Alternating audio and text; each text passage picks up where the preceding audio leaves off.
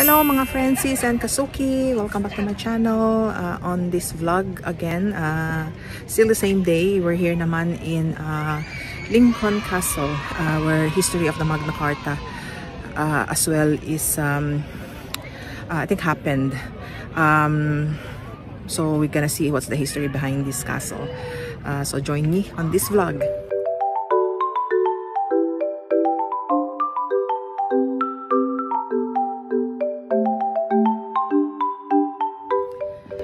So this is the medieval wall walk that we're doing before we go inside the castle, because we are booked for 4 o'clock. So we're having this walk tour muna on the side of the castle. At the back is the Lincoln Cathedral, and that's the part. And look at the houses here. Imagine how many years ago these houses are built. They're not same, the roof are not on the same shape. So how old na kaya ang mga houses dito? This is Lincoln City. Lovely place, isn't it?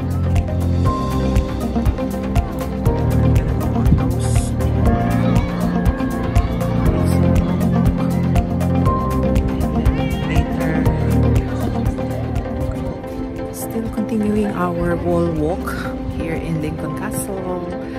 It's still a long way to while we're waiting for our time to go inside the castle, because it's time po. Family day ticket costs around 37 pounds. Children 16 and below are free. Yeah, just killing our time here on the wall walk.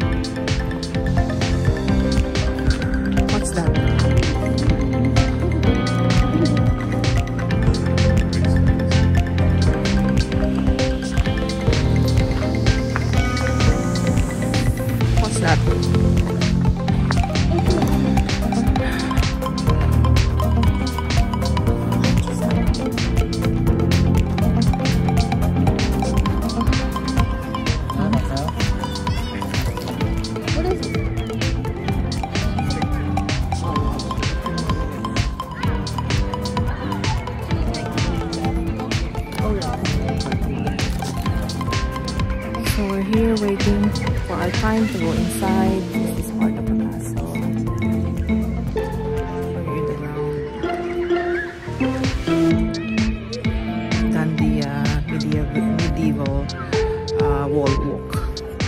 So we'll go inside the castle next, and so we can go to the prison as well and see the history of Magna Carta.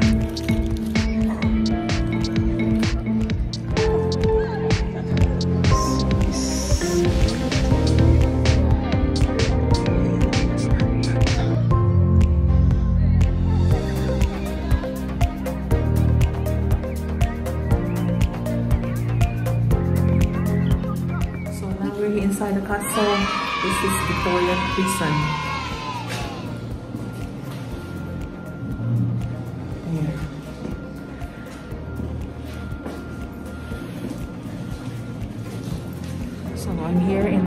prison. Kung kita niyo po, it's the same, diba? Like prison in America, or what you see in the movies. Ito yung this is how the prison cell looks like in the medieval times. They refurbish it painted it, but you can see how I assume they put all the chains there, and see how the door looks like. Then they can see it there. Come close. And that prisoners inside. Just look how lovely this door.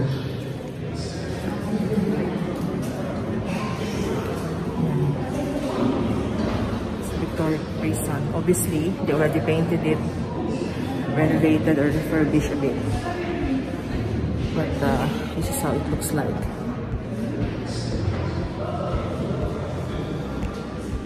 Steps. It's scary to go down.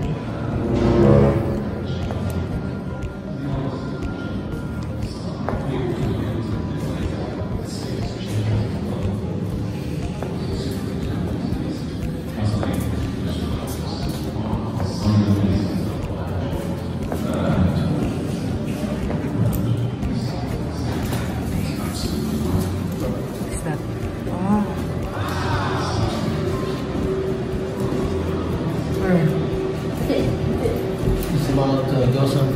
Wow.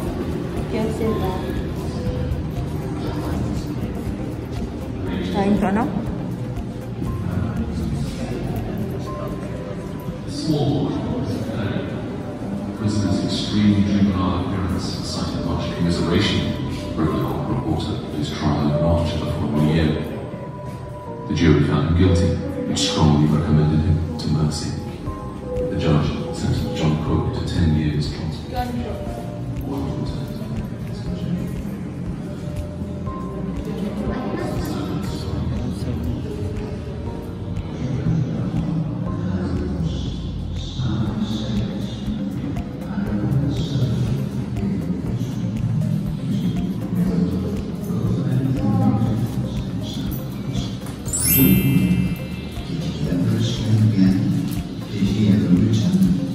Transported to Australia. Sometimes the darkness others to the light. George Palmer came back. He's running his own business on the steam laundry. John Cook, age just 8. Such a rare and beautiful case. He fell ill and was released to die. All these lives, all these souls, lost in wars. The unbelieving messenger, crossed in from church, age just 13, always in the dark cell of church. Lucy Buxton, saved from the gallows, they say she served 10 years in prison until her ill health and release. Maria Cliff, Sarah Graves, trying to get rid of their babies. They could not bear the burden of motherhood without a husband's support. 2 out of many women I met with the same story. Joseph Travers, punished for just robbery, though I brought him to confess the murder and repent. From the prison docks at Woolwich, word reached me that Connor took his life instead. John Moore, another I led to repent. The man's soul and our peace of mind. Priscilla Bigwell, even at the foot of the gallows, she refused to rise. I saw 7 hangings in the prison, and hers was the first conducted in private. The only public sign, a black flag, and told of her. George Darwin and Harry Ross, starving sailors from Norway. I recall the surgeon gave them extra bread until John went. Both men were convicted and sent nearby to serve their sentence in Lindsay prison.